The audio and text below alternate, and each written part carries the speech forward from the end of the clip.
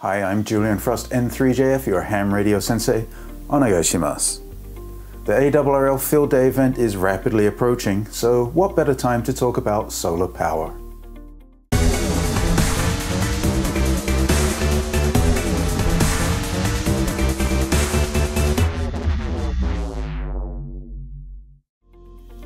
Setting up a simple solar power station is very straightforward.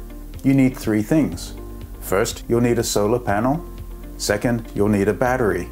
And third, you'll need a solar charge controller.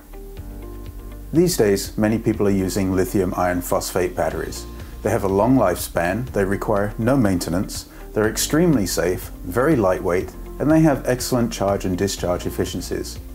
Bioenno makes a great selection of lithium iron phosphate batteries in all different shapes, sizes, weights, and capacities.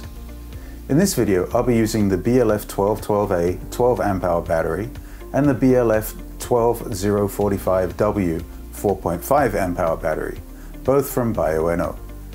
If you're going to be powering your station on solar power for your entire field day event, you'll need much larger batteries than these, of course, but these are fine for QRP operation for several hours, depending on how much you transmit and the current draw of your radio. Solar panels also come in many different sizes and types. I'll be demonstrating using a simple 2-panel 60-watt foldable panel from Bioenno, the BSP60 Lite. This panel is capable of outputting 18 volts and 3.33 amps, which is 60 watts. This panel is foldable but not flexible. The flexible panels from other manufacturers are an excellent choice too. They're lighter and they roll up, but they're also slightly less efficient.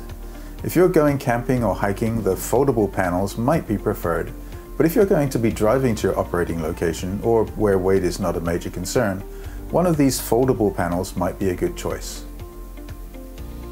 A solar charge controller is a device which keeps the solar panel from overcharging the battery. It does this by regulating the voltage and current coming from the solar panel to the battery. It also stops voltage and current from flowing back from the battery to the solar panel. Solar charge controllers are made to support different battery chemistries such as sealed lead acid, AGM, and of course lithium iron phosphate batteries. It's important that your solar charge controller support the battery chemistry of the battery you'll be using. The Bioenno SC5830JUD that I'm using supports all three types of battery chemistry. Speaking of multi-format, that is multi-chemistry controllers, the SC5830JUD solar controller needs to be set up for lithium iron phosphate batteries. The procedure for doing this is, strangely, not in the manual. Also not mentioned in the manual is the importance of doing this. It's a very easy process which involves going to the menu and selecting the right option. You can read the entire process by pausing the video now, or you can read about it in the video description.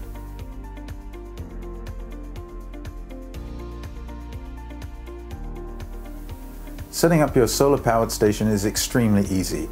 There are 3 connection sockets on the front of the controller. The left one is where you connect the solar panel. That's a straightforward plus to plus, negative to negative connection.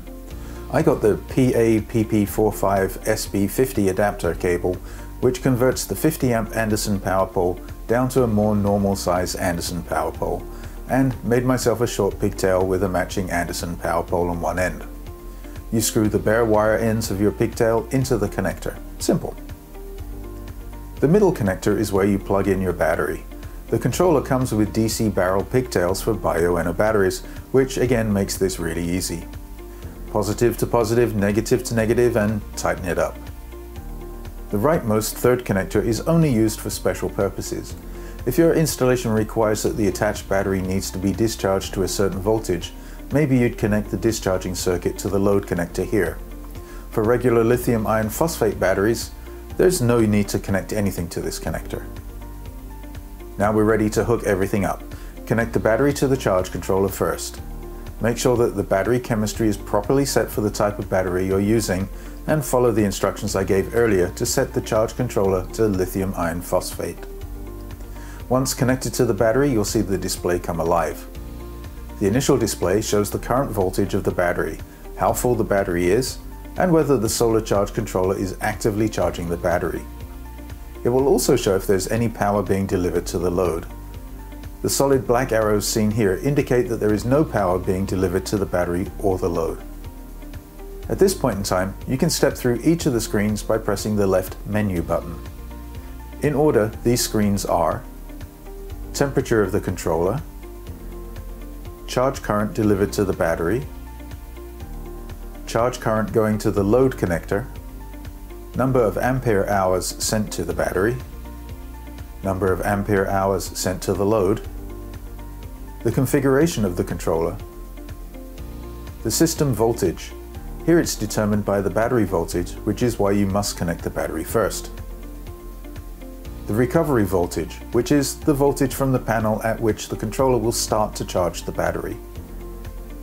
The cutoff voltage, which is the maximum voltage the battery should reach when it's fully charged. The cutoff current.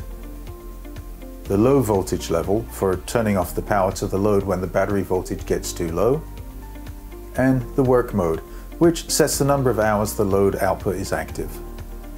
Some of the values on these screens can be changed while others cannot. After connecting the battery, you can connect the solar panel to the charge controller.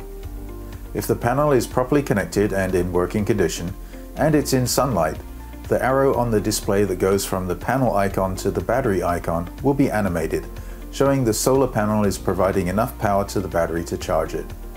You should see the battery voltage increasing as the battery is charging.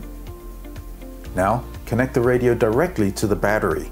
Do not use the load connector on the front of the controller.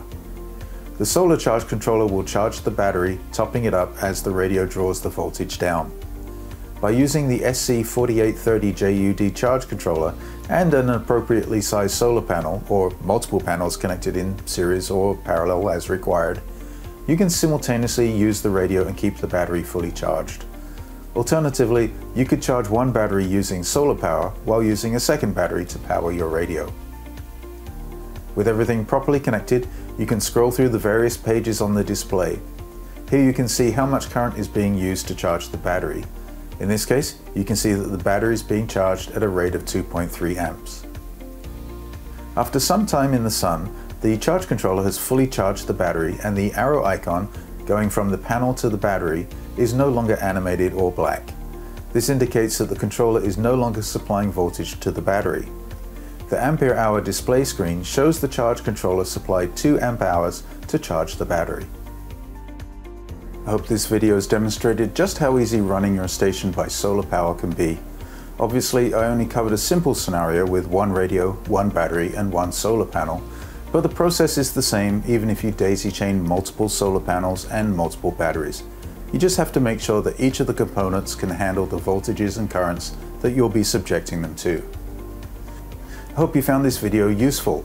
All the product links are in the video description. Subscribing to our YouTube channel really helps us out, so please subscribe and click the notification bell. Please also follow us on Facebook, Twitter, and Instagram. For Ham Radio Outlet, I'm Julian Frost, N3JF, your Ham Radio Sensei. Arigatou gozaimashita.